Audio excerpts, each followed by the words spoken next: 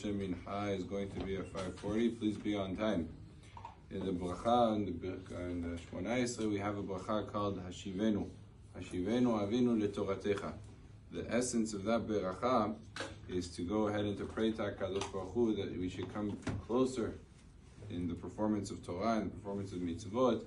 In our worship of HaKadosh Baruch Hu, we should be stronger and better from essentially every tefillah.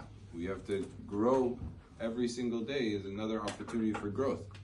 If a person has family members, as is very, very common, that are not religious, that are not shomer Torah mitzvot, it is appropriate from time to time, it doesn't have to be every day, but it is appropriate from time to time to mention them in the bracha of Hashivenu Avinu Toratecha. There's a special part, you can insert it, it's found in the Siddur, where you can request from HaKadosh Baruch Hu that so-and-so, the son of so-and-so, should be chozer b'teshuvah shelema, and that you should accept him. Ki yeminecha peshuta lekabesh avim. HaKadosh Baruch Hu accepts the teshuvah of a person could be out in the dumps, and he wants to change his ways and come back to HaKadosh Baruch Hu.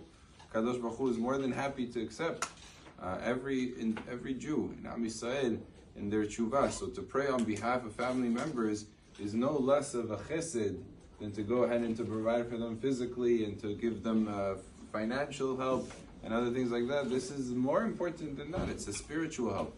And together with that, we should, of course, have ourselves in mind. It's not that just other people need to do teshuvah. A lot of times we want to do more.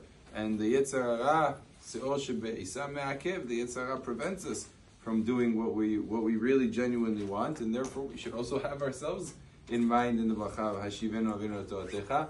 And that some people actually specify, they even say their own names in that tefillah, although that's not technically necessary, but it is a good idea to pray on behalf of family members every once in a while that they should be chozer b'teshuvah. Baruch Adonai le'olam. Amen.